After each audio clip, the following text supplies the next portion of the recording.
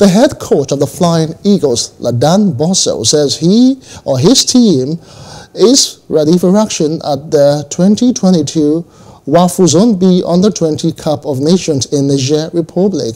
Bosso said the Nigerian national Under-20 men football team were in good shape and ready to depart for Niamey on Thursday.